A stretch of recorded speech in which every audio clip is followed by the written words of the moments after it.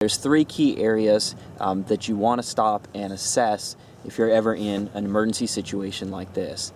First, you're going to want to look at your immediate person and think about what you have on your body at this time. So if I look, think about what I'm wearing right now. I've got blue jeans on. Blue jeans will not do a good job of keeping you warm. Definitely not waterproof or even water resistant. I have a basic cotton t-shirt and then a cheap flannel shirt. This isn't wool or anything like that.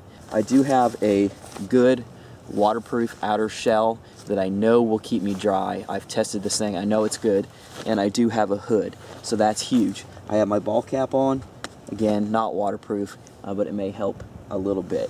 I'm wearing my hiking boots, which you can't see in the video there, which are not waterproof. Water resistant, but not waterproof.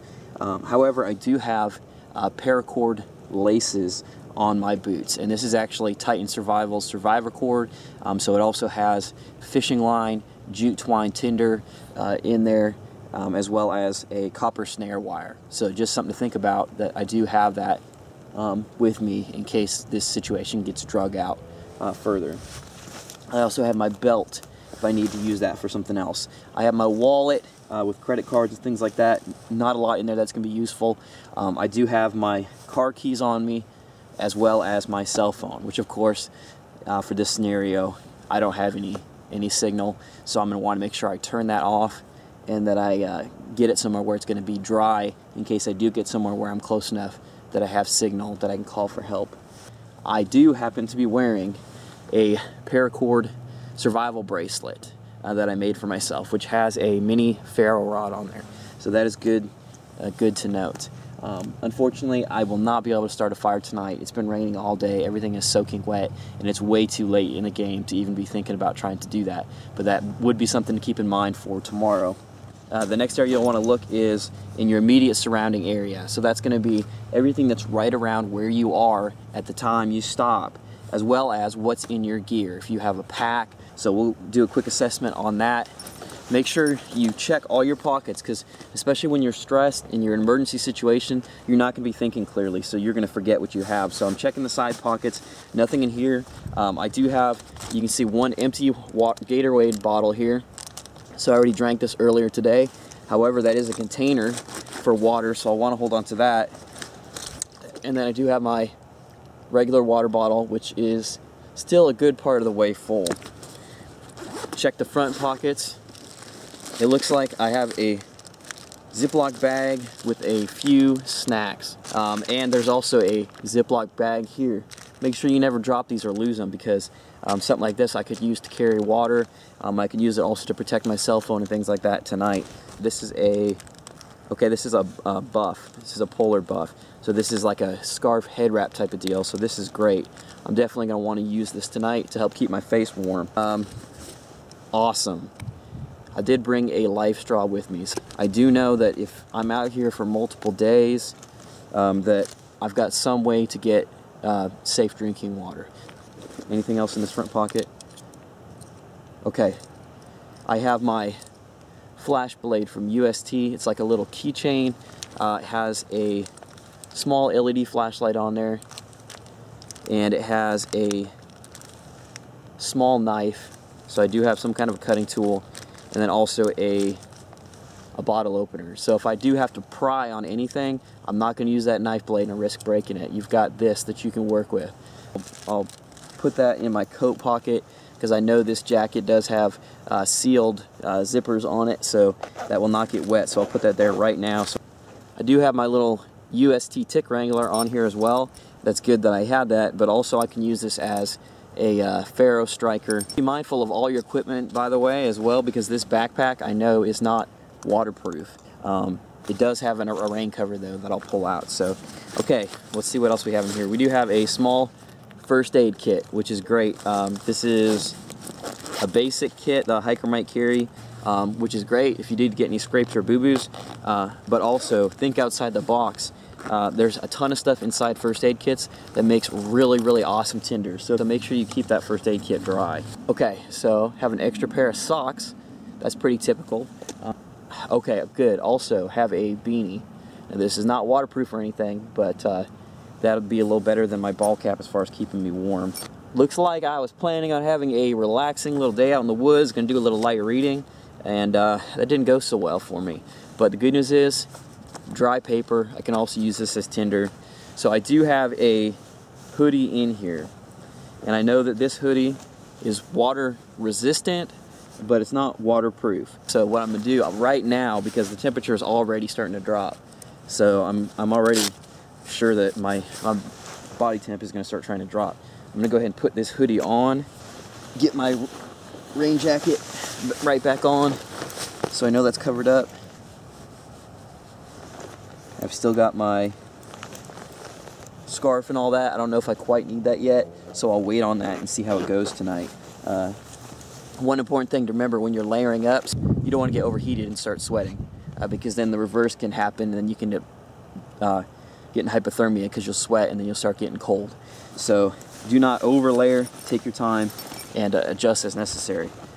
What else do we have in here? Okay, we have our Titan Survival Emergency Sleeping Bag. So if I did nothing else right packing this bag, this could be the type of thing, this small little deal, that could really, really save your life, seriously. They do come in a sturdy case there, you can see, with a drawstring on it, and they build theirs to be able to be used multiple times. Now, this thing's not indestructible by any stretch of the imagination. It's still a, you know, kind of like space blanket type material, but they do make theirs, from what I can tell, a lot stronger than some of the cheap ones you see on the market, because especially if like this, where it's starting to start raining again now, and it's supposed to pick up tonight later on, you need something that's going to stay waterproof. So if this tears easily or something like that, or the seam blows out, then you're in big trouble. They are sealed on all the sides. You can go ahead and put your feet in, pull it up as high as you can, and it's not going to let air circulate around. You know, a space blanket, you got to play with it more, get yourself wrapped and all that. Now, I would have loved to see if there were just a emergency blanket in here. Then we could have potentially done something as far as making ourselves like some kind of a shelter, some kind of a cover. But unfortunately, we do not have that, so we're going to have to go without. So this is all we've got. Closed up. Check and make sure that I haven't dropped anything on the ground.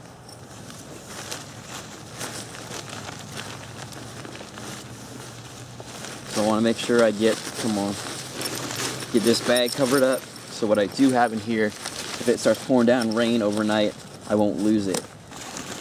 So that's ready to go, and I'll make sure I keep that nearby me tonight while I'm sleeping. So lastly, so I've looked on my immediate person, I've looked at in my immediate surrounding area. There's not a lot around here, and then after that you would look in your you would expand out into the broader area. Unfortunately, again, because in this scenario, I have made the mistake of waiting too long. It's dark now. It is too late for me to try to do much exploring. Alright guys, so I did a little bit of looking around, and you would hope, you'd think that you'll find that nice ideal tree, a nice big fat tree that you can lean your back up against with no low branches, nice thick canopy. And I'm just not finding that. If I looked further, I probably would have found something better. But again, like a lot of people do, you wait too long, and it's getting so dark, like so dark, so fast. Even when you're out here doing something like this, I know where I'm at. The reality is I'm not lost. When it starts getting dark, you can't see. Every little noise out in the woods jumps out at you, and I can see. If this was a real world situation where I was really lost, it would be very hard to focus. You'd be freaking out. That's why one of the most important things is to stay calm. Think ahead. Make sure you have the gear you need. Yes, that's important. Could I have set myself up better on this deal right here? Yeah. I mean, shoot, if I would have had a shelter tarp in here, then, it would have been like camping. But, that's not always the way it goes. But the important thing is to be mentally prepared that if something like this does happen, that you're ready to adjust, you're willing to deal with the stresses that you're going to have to deal with. So we want to go ahead and we'll get situated. we're going to pull out our Titan Survival emergency sleeping bag. Now one of the things, especially if you're using something like this too, check the ground where you're going to be at real quick. Make sure you don't have any big sticks or anything jutting up that's going to tear this thing, because for one, it might start leaking water and you'll get wet in the middle of the night, and for two, you know, when you get lost, you don't know if it's going to be one night, so you want it to last. I have a few small pieces of duct tape on my bag from when I taped up my straps. See, and we missed that when we were talking, so that's something to think about. So if something did happen, I got a tear, I know that I could look on my bag, pull that tape off, and potentially fix it. So it's the little stuff that can make a difference. All right, let's go ahead and open this up. By the way, while we're talking about this, they do have these in like camouflage colors, if that's what you're looking for. You know, if you're like a prepper or somebody who's not wanting to be found. But for most folks, hikers and stuff, this safety orange is good because it's going to stand out. You could also use this for signaling or something like that. That rain is starting to pick up now too, so I definitely don't want to hang out here much longer. There we go. This stuff just kind of has a lot of static to it. If I had more light and stuff, I'd probably just try to shake this out like a garbage bag and it would be fine, but being back in the woods here, I don't want to risk that, so I don't want to risk tearing it. Okay, so I'm just going to go ahead and climb into this, my boots and all. Just be careful. Make sure I pull this up as much as I can. I'm a little bit shorter, so I can probably afford to stretch my legs out a little bit. If you're taller, you might not have that luxury. But this is like a sleeping bag, as I mentioned, so this is open down here. So you're going to want to think about this. If it's raining, right, and I go to sleep like this, what's going to happen? It's going to fill up with water. So the best thing I can do right now is to open up my rain jacket and pull this emergency blanket up around my chest. And then if any rain that hits my rain jacket, it'll just run off instead of running inside.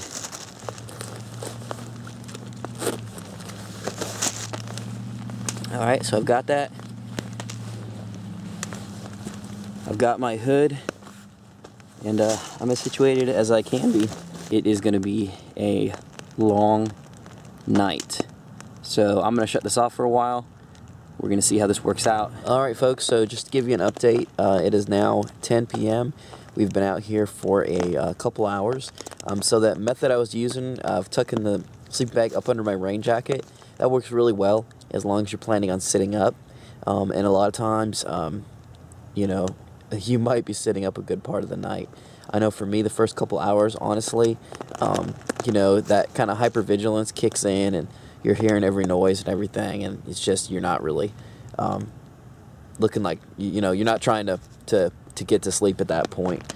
But now that I am kind of trying to actually lay down and rest, the best thing you can do with a emergency sleeping bag like this is to basically pull it up over your body and make yourself like a big cocoon.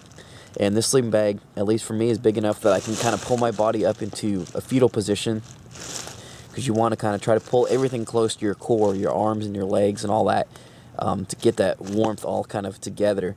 And then you can pull this up over your head and kind of bunch it up and just leave enough of a opening, obviously, so you know fresh air can get in and out. You don't want to accidentally suffocate yourself overnight. That would be pretty unfortunate.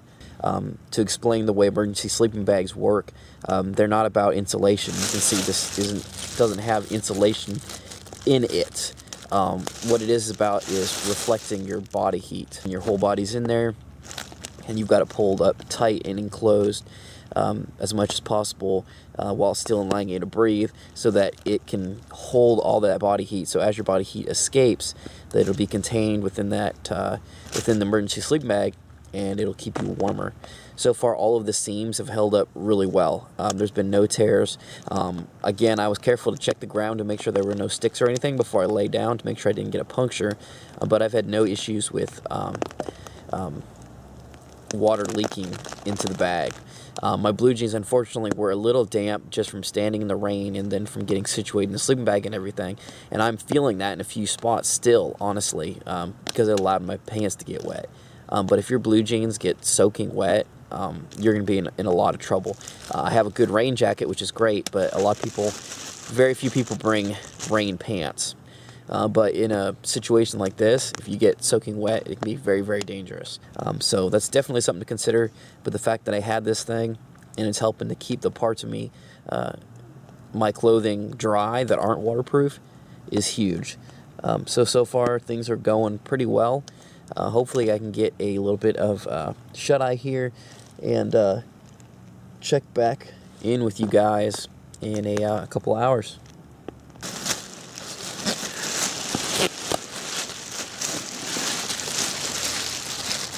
Hey guys, so it is 1:25 now. I actually got a little bit of sleep in there. I'm not sure exactly how much. I kind of lost track of time, but I was able to doze off for a little while. The sleeping bag is still doing a good job of keeping me warm. It also does a good job of blocking out the wind. So that makes a big difference as far as that's concerned. One thing I have started to notice now is some condensation starting on the inside of the sleeping bag. If you've ever used emergency sleeping bag before, you know that this is not something that's unheard of. You know, you've got your soda with the ice in there, and then you bring that glass out into the heat, and then that moisture starts to build up on the outside of the glass. And that's due to the temperature difference between the material on the inside of the glass and the outside of the glass. It's kind of a natural reaction. And you can get the same type of reaction with one of these sleeping bags. So it's definitely a little bit damp inside at this point. But I'm a lot drier than it would have been without it, for sure. So one of the things that I did do when I woke up and I noticed that, and it had stopped raining out here, so I got out of the sleeping bag for a little bit, stretched my legs, and kind of opened it up and shook it out a little bit and got a little bit of that extra moisture out of there. But it still wasn't too bad as far as that was concerned. Actually better than I expected, considering the circumstances. It is pretty cold out, and it's been raining pretty steady most of the night. So it is very, very moist out here. You can just feel it in the air. The air is just saturated. So, you know, given the situation and the fact that I really don't have any significant shelter whatsoever, I didn't have any kind of tarp that I could set up to block the rain or anything. With all that being said, it's actually worked really, really well. I'm a little bit cold right now, but not enough that it's causing me to shiver or anything like that. I'm doing all right. So at this point, we've really got a few more hours, just kind of waiting for the sun to start coming up to give us a little bit of light, so we can go ahead and get out of here. All right, folks, we made it through the night. I actually woke up around 3:30 in the morning because I was very cold. What folks say about you know, getting coldest before sunrise, that tends to be the case from what I've seen. So, but I made it through, and I'm all good now. Surprisingly enough, I got back to sleep, and I slept so well that I slept through sunrise. I kind of expected it to wake me up, but so what are my thoughts? The Titan Survival Emergency Sleeping Bag definitely got me through the night. It was not the most ideal or most comfortable situation, certainly, but it got me through.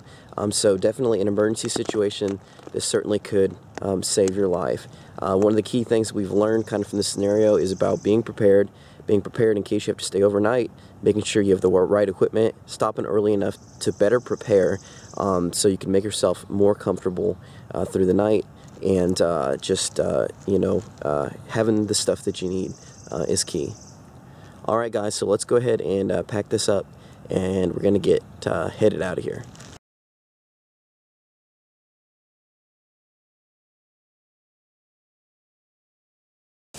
For right now, we're just getting it stuffed in here. If I fold it up nice, it would fit in there nice and easy, but I know I'm going to unpack it and shake it out and dry it out and everything, so I'm not too worried about it, but still got it in there.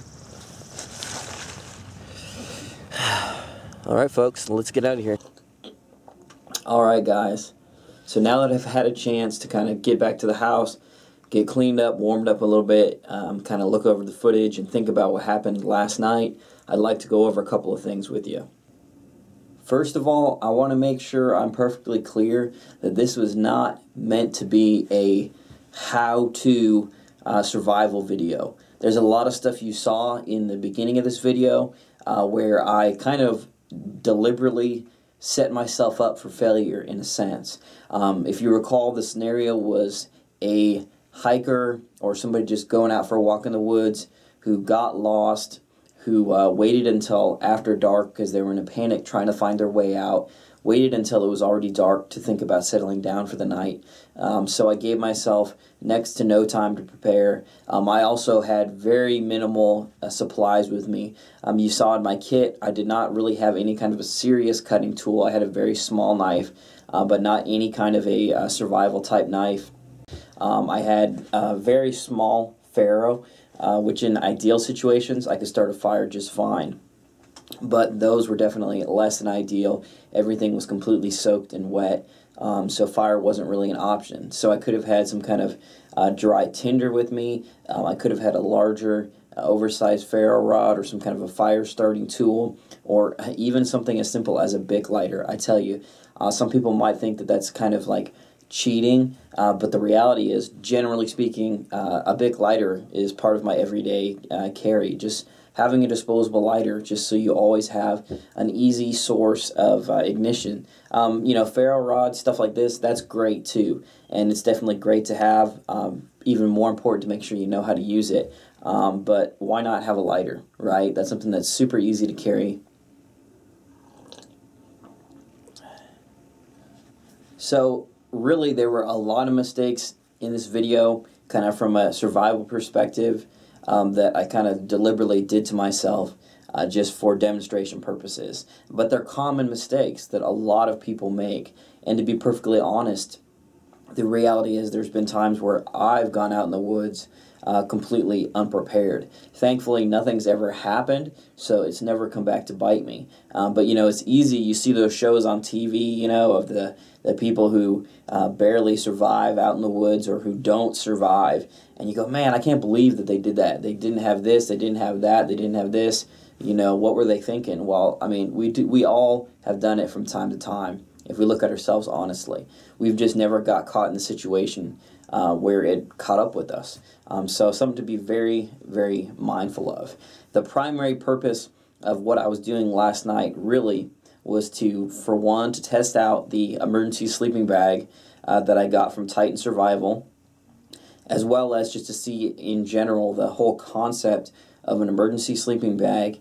How much would it help you in an emergency situation if you did not have any other kind of shelter to depend on? Now, if I had all the time in the world to, you know, build some kind of a bush shelter, get some branches together and do all that, if I had time to start a campfire and, you know, everything like that, then it really wouldn't be much of a test.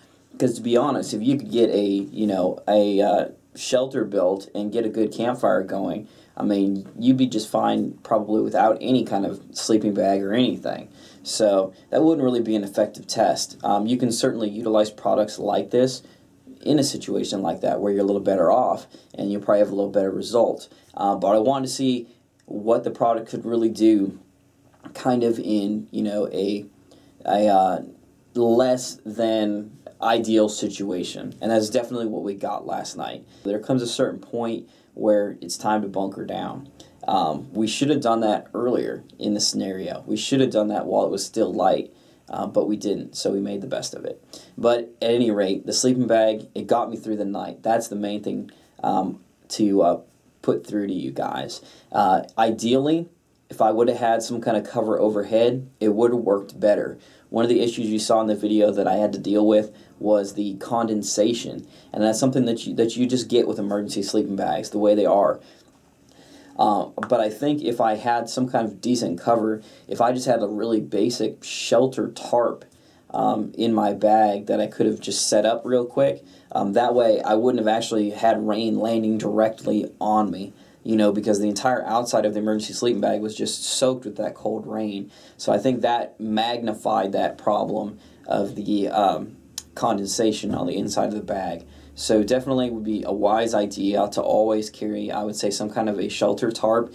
Now, and it doesn't have to be, I'm not talking about some big, heavy, you know, blue tarp from Home Depot. You can get plenty of like ultralight tarps. I have a hex tarp from Ultimate Survival Technologies that I picked up. That would have been great because it comes in a nice bag, drawstring bag, has guy lines in there with a few stakes. So I could have just set up a real simple, just, you know, A-frame tent, and I would have had that cover over the top. So all of that moisture, all that rain would have been hitting the top of there and would have got some condensation on the, probably on the underside, you know, throughout the night of that, but not as much on the emergency sleeping bag itself. So I think that would have been a great companion to this product.